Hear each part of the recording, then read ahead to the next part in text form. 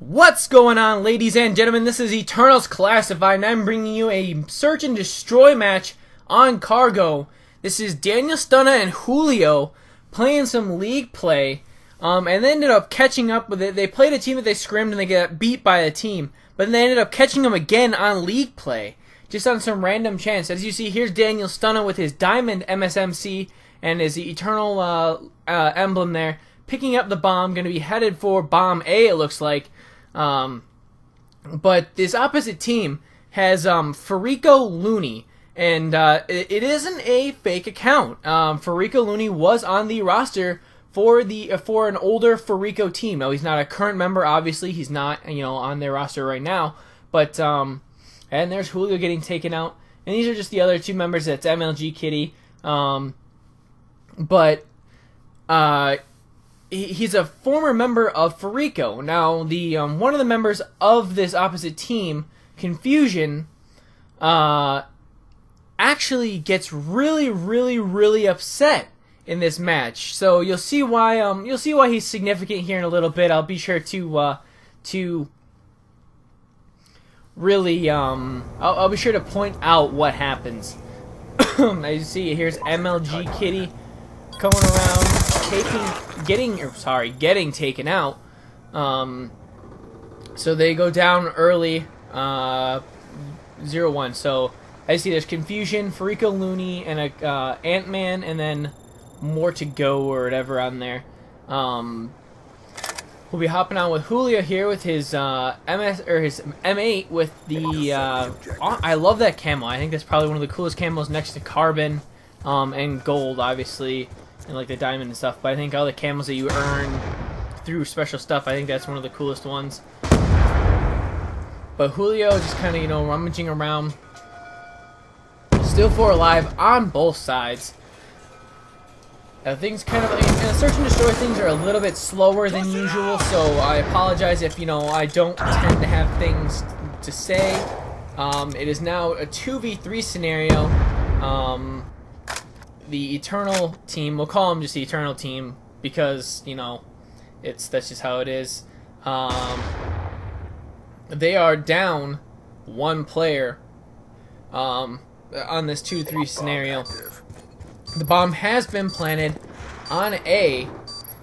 Daniel coming around, gets taken out, while the other player is also getting taken out as well. So they go down 0-2. So going down 2 games early, and that's not usually the greatest thing. It's really a morale downer. But one thing I do know about Daniel is he's always there to be like, you know what? We're gonna stick this out. And Daniel switching to an M8, very interesting choice. We'll see if it pays off for him. I haven't seen this gameplay whatsoever. Daniel sent it to me, and right away I tried to get this commentary out, or this commentary recorded. So Daniel's switching to an M8 and running around the side here, seeing if he can get a little peek.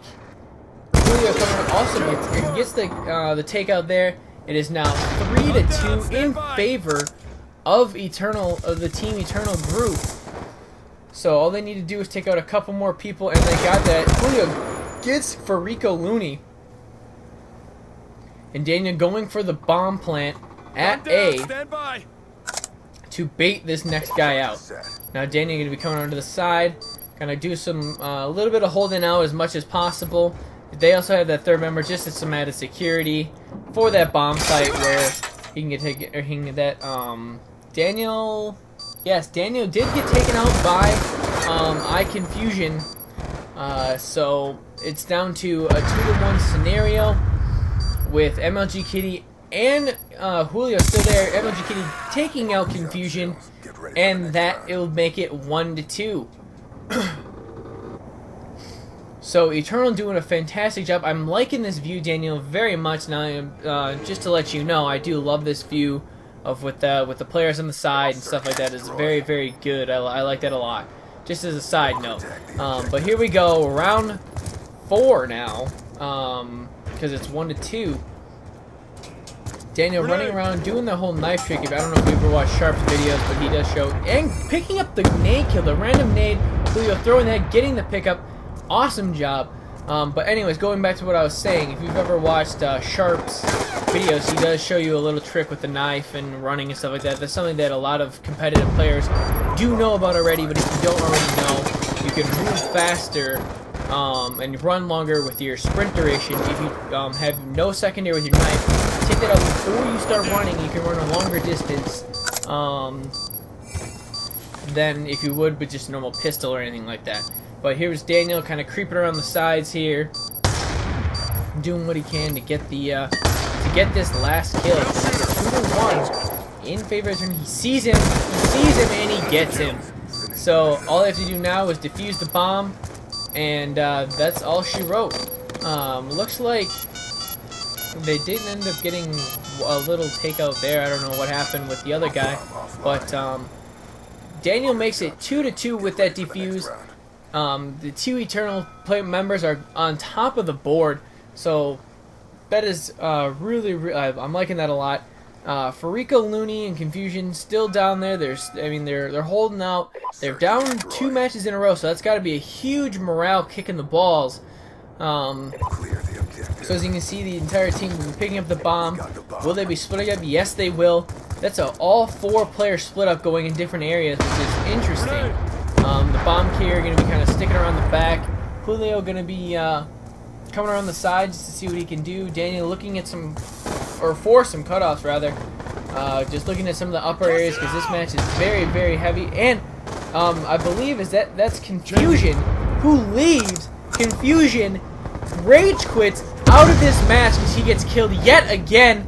That is just the quality of players that you want to see when you're playing League play. They get so pissed off that they just leave. So congratulations, Confusion. You're a fucking retard. I hope you watch this video, and I hope you just sulk in the absolute pain that you feel about absolutely getting raped and murdered and going down 3-2, that you didn't even get to witness that. That is Julio getting the final kill in that round. So it is now a 4-3, 4 players to 3 players, and we still got a few more rounds left because in League play, this plays till 6. So, you know, Confusion, attaboy, you're fucking your team over, bro. I really hope that team drops his ass because he rage quit, because I wouldn't have anything to do with that whatsoever. It's already a 3-2 scenario. MLG Kitty getting taken out, and Ant-Man from the other team getting taken out as well. So 3-2. The Eternal team has the advantage. All they have to do now is, I believe on the defense, I wasn't really paying attention, but all they have to do now is defend and keep them from getting or killing them. And there it is. It's a 3-1 scenario now, and Daniel going to be picking up that final kill, 4-2. With the round win. There's 2 more rounds left, potentially, if Eternal can hold this off. God, I still can't get over the fact that the guy actually rage quit. That is absolutely pathetic. I mean, there are times where I get mad and I get, frustrated about, getting beat and stuff like that, or, getting taken out, but never in my entire League play career have I rage quit because I was getting killed because I lost. Now, apparently, Confusion was talking a lot of shit before this match, and Daniel didn't say anything.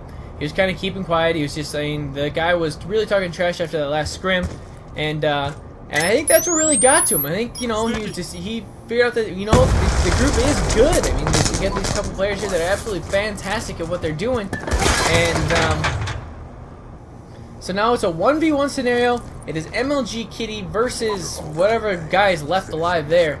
But, confusion. The guy coming up behind MLG Kitty, he's not really paying attention to what's going on. All he needs to do is turn around. There's a guy right behind him. Obviously, he doesn't know that, but we do. Sneaking around. Is he going to get killed before the bomb is planted?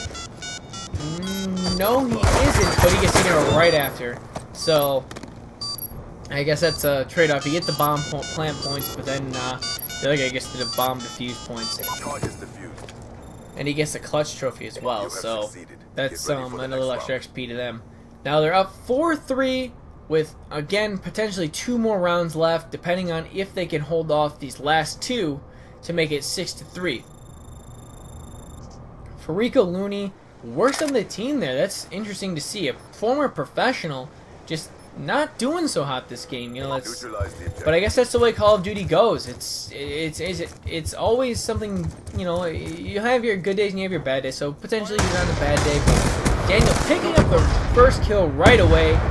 Fantastic job, just doing what he can and doing what he does so well.